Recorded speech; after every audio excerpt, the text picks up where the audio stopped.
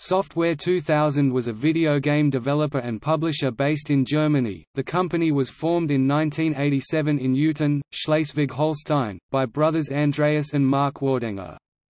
They produced and published games for various formats, originally the Atari ST and Amiga platforms, and later for the PC, Game Boy Color and a few titles for the PlayStation.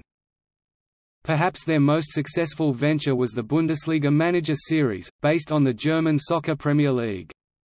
They also produced a series of Artventure interactive fiction games, in the German language. In the mid-1990s they produced other spin-off manager games, including Eishockey Manager, Ice Hockey Manager, and the Pizza Syndicate series for the PC. They also developed the puzzle game Swing, released for the PlayStation in 1998. The company produced several titles with small development teams.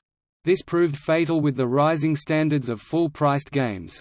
With falling sales and important figures leaving the company, Software 2000 filed for bankruptcy in 2002.